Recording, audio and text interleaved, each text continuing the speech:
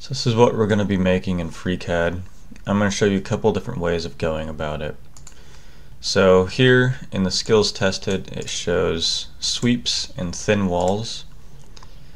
So here's kind of the initial way that I did this. Is I basically did a sweep. In FreeCAD it's called a pipe here, but basically here's the kind of path, and then here's the profile. And what a sweep does is if you imagine this profile being swept along normal to this path the whole way, and then this is the result that you get. So you can do that and then kind of fill everything else out, add some fillets in, and then what you do is you select your features and then you would mirror them, and then again you would mirror them. And obviously you could sketch you could sketch this whole section and then you only mirror it the one time, and there's multiple ways of going about it, but here's one way that you could do it. So that's one way of going about it, but I think a better way is actually, this is just in the normal version of FreeCAD here, and essentially what I did here is just kind of go from take the front view and basically just sketch this shape here. And then what I did is, since this is 1/8 inch wall thickness typical, we can just do a shell command and the CAD system will kind of do a lot of the work for us. In FreeCAD it's called a thickness. So I just went and selected these faces because basically I want to remove those faces. And then I can click on preview, and that's what it gives you. It kind of chops those out, and then what it leaves you with is essentially an offset from all of the other faces that were not selected. So all these other gray faces here are essentially offset inwards, because here I have make thickness inwards. You can shell both ways, but I have inward selected, so I made the outside shape, and then I want that common thickness, that typical wall thickness, all offset inward. So that's another way of going about it, and I think this is actually an easier way for this part.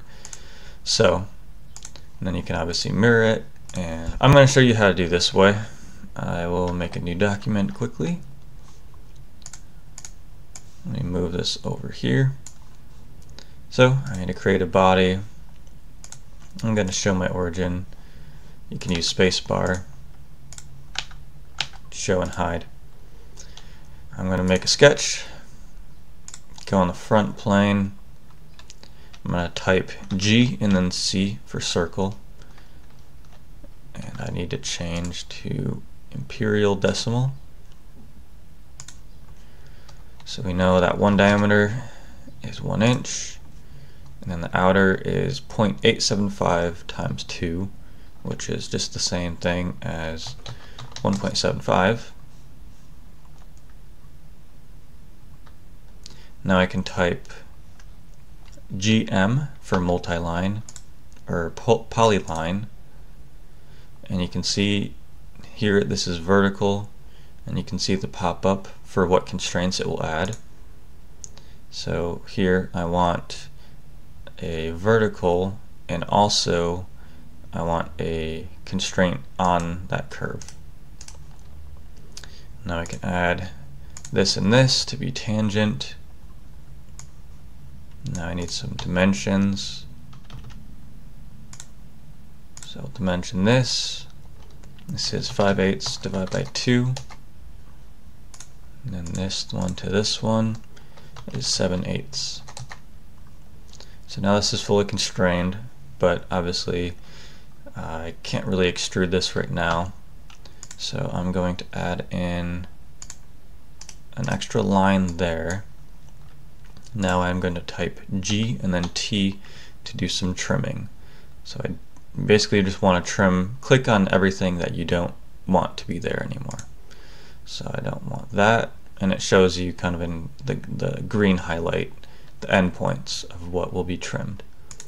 So I can trim that, and I can trim that, and then lastly that right there. So I did lose my constraint here, but that's pretty easy to add back. I can just click on the point in this axis and I can type C for coincident, and then that is also up here. And I forgot to mention, but the polyline tool is up here. I changed my shortcut to M. Now I'm going to type my hotkey for fillet, and then I'll add a dimension for 1/2 inch. So now, once again, we are fully constrained. I can close this. The sketch is already selected. I can type pad. This should be 1 inch, and then I want symmetric to plane.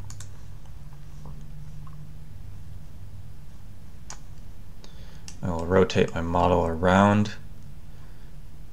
I will create a fillet. What I'm going to do is hold Control to select multiple of these edges, and then Edge Tools automatically pops up here. So I will click on Fillet. I can type 0.5, enter. I will do the same thing with adding the shell feature. I will click these faces, rotate around. I'm holding Control, choose thickness, and you can see you can make the thickness either way, but we built kind of the outside, and now we want to do the shell inwards. So this should be 1/8, 0.125, enter. And something that's nice about this version of FreeCAD is I can just pick my last feature, click on mirror, and you can either do the body or the tool shapes. I'm going to click on body, and then I will select the YZ plane, or you can click select reference, and I can go and pick the plane that I want. You can see it recognize that is just the base YZ plane, and I can OK that. I can select on my body, make sure that my correct material is selected. You can see the density here. I want units in pounds, and then here is my final answer. So I think that's the better way, the easier way of doing it. And then, as I showed before, if we want to kind of follow what the skills tested says and do a sweep, you can do that. But I think that doing the shell is probably actually the better, faster way in this particular case. So I hope that's helpful, and let me know if you have questions.